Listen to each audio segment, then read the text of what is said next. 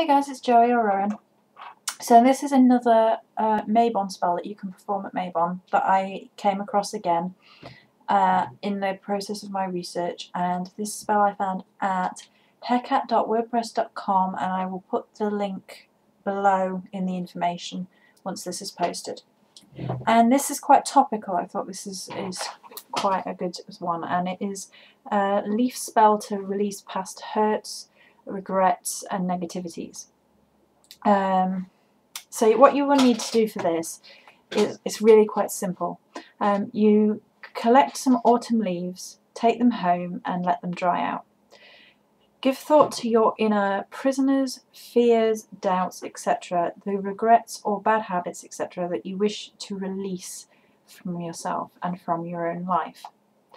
Draw a symbol for each on a dead leaf, and she suggests, so you had some sort of debt that you needed to pay, you could put a money sign on it, for example, and you could use whichever symbol came to you for each regret that you wish to get rid of, or each hurt that you wish to get rid of, or anything like that.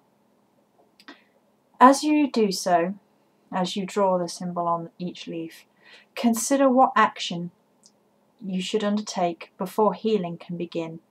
So maybe if you've upset your best friend, you should apologise to them, or if you dropped litter, you should go clean around the park, or it's entirely what action you must take so that you start to heal past hurts, basically. Ideally you should begin these undertakings before your Mabon ritual. During the Mabon rite, take out the leaves. As you do so, consider the situation that led to this regret. What have you learnt? How might we avoid this in the future?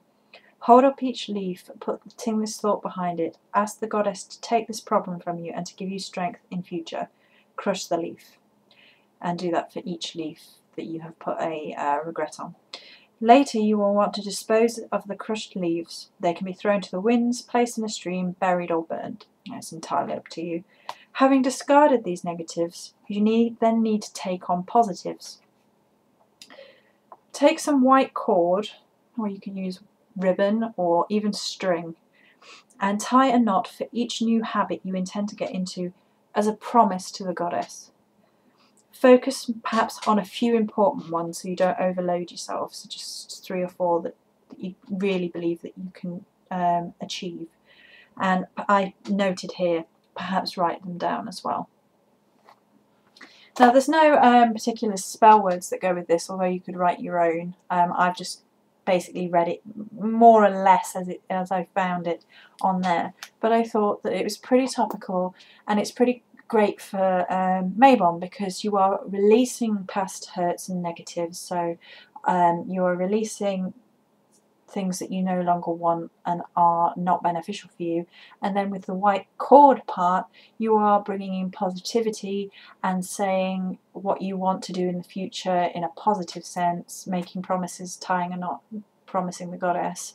So it's all about balance. It's about ridding yourself of negativity and trying to bring positives by your own actions into your life. And that's the spirit of Mabon all over, is balance and the ridding of past negatives and bringing in future positives, because after Mabon is Samhain, which is the new year, so we want to start shedding this, the negatives now, getting rid of them, burning them off, getting rid of negativity, getting it out, get it gone, so that we can start the new year at Samhain fresh and start a brand new year. So I thought that was a really lovely idea, this crushed leaf idea. Simple.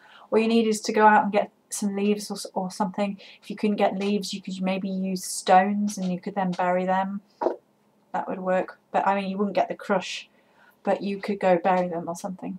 So that was just a really short, really simple, really easy to do little Mabon spell to get rid of negativity and to bring in positivity.